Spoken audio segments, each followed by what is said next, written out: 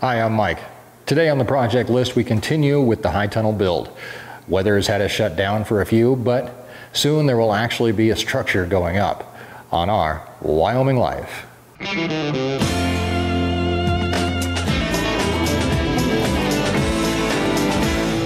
Welcome back to the project list, a never-ending list of things that need done around the ranch. As we take things off the list, we add more, and that's just the way it goes. A ranch contains many working parts that constantly require maintenance and upkeep, but one of the more exciting times on the ranch, or one of the more exciting projects, I guess I should say, is that project where you get to create something new. A creation that solves a problem, like a way to drive over a fence, or a more efficient way to feed calves, or a new place to plant tomatoes. There's something oddly satisfying about seeing something grow from a pile of raw materials. Of course, as it's true with any project, you have to lay the groundwork first. And no matter what your project is, whether it's as simple as mowing the lawn or building a high tunnel, the prep work is arguably the most important part. If I head out to mow the lawn and I don't bother to pick up hoses or toys, I'm gonna have a bad day. And the same goes here. And the groundwork started weeks ago. Let's get caught up really quick. Dirt work began with moving tons of soil. Our location for the new high tunnel wasn't level, so we started moving fill dirt in. Luckily, we have piles of it, and the process went quickly. Then Erin and I began laying out the new structure, 30 feet wide, 72 feet long. And once it was all laid out and strung off, we started putting in posts. Each in line, 38 posts in total, each one buried 2 feet deep and secured in concrete. In the shop, we began building the rafters of the entire tunnel, each one 30 feet wide and 12 feet tall, made up of 5 different pieces of 2-inch steel pipe, screwing each piece together and then dragging them outside when they were completed, until all 19 of them were done and ready to go. Back out at the site with our concrete for our posts secured completely, we still need to do a bit more concrete and dirt work before the rafters can be installed. Winds here can easily reach speeds that begin to cause a number of problems with high tunnels. Covers can rip off, and although that's a bad thing to see, the worst case scenario is that the entire tunnel structure, the whole structure, being carried along with it. Wind can be our worst enemy, so we're going to secure the entire frame of the high tunnel to the ground using ground anchors set in concrete.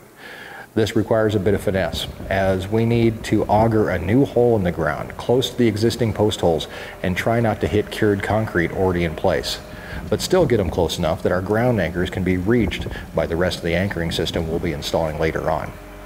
Each hole is dug 3 feet deep, the ground anchors are placed in the holes, and concrete is added to completely cover the anchor.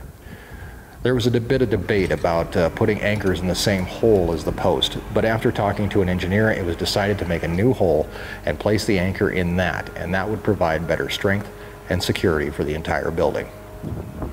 Since all of our rafters are now completed, it's time to move them from the shop to the building site, which is easier said than done. Each rafter weighs about 75 pounds, and we have 19 of them to move across the yard and to the new high tunnel. An obstacle in the way, as we have to get through a gate that's narrower than the width of the rafters. So we're going to have to drop them off and move them in as well. It's always nice to have some equipment around to take care of the heavy lifting. And with the forks on the tractor, the rafters are moved across the yard to the gate rather quickly and easily.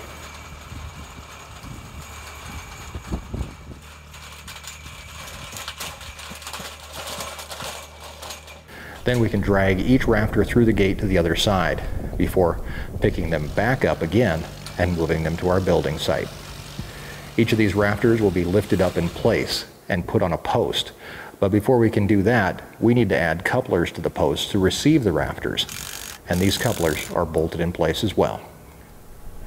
Now, with the groundwork completed, it's time to move on to the actual on-site assembly of the building.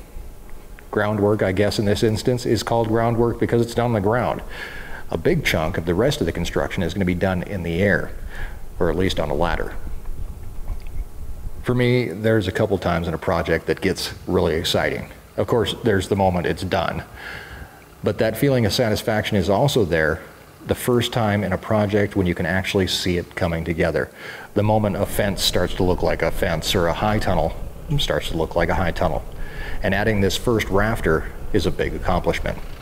It slips over the couplers on the posts, and with a bit of wiggling, a bolt is placed through the hole to secure it in place.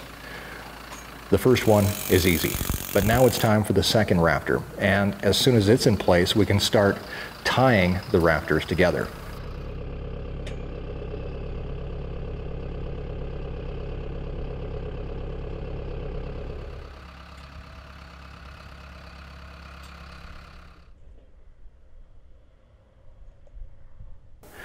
Brackets are hung from each rafter, and we're going to secure them with a piece of 1-inch steel pipe that's fed through these hangers. This pipe is called the purloin and will hold all the rafters in place and spaced out correctly across the entire 72 feet of the tunnel. We're going to use a spacer that's made out of an old picket fence to ensure that each rafter is exactly 4 feet on center from the previous rafter, and the purloins can then be tightened in place. Each one gets 5 purloins. The first about 7 feet off the ground, then 10 feet, and then the top one at 12 at the apex of the arch, and then the same going back down the other side. We're going to continue adding a new rafter after each batch of purloins and continuing down the entire building. But then weather moves in again. A severe thunderstorm threatens the ranch, and standing 12 feet in the air, surrounded by a steel skeleton, it's probably not a good place to be if lightning does strike. So it's a good place to stop for the day, because even though we have this project looming over our heads, we have more work on the ranch to do as well. And the projects continue to pile up. It's all job security. So we're back in the shop, and the rain starts to fall outside. Next week on the project list, we'll continue the high tunnel, weather permitting. And we might even be finishing it up by then. Or maybe even Erin might be planting in it. We'll just have to wait and see how things go. No matter how long it takes, I hope you're going to be back to join us. Please subscribe so you don't miss a thing, and we also want to invite you to come and join us this week for our live stream, Thursday night, 7 p.m. Mountain Time, right here on YouTube. They're always a lot of fun, and we get a chance to sit down, answer a ton of questions about the previous episodes and the ranch in general. So we hope to see you there. Until next time, have a great week, and thanks for joining us in our Wyoming Life.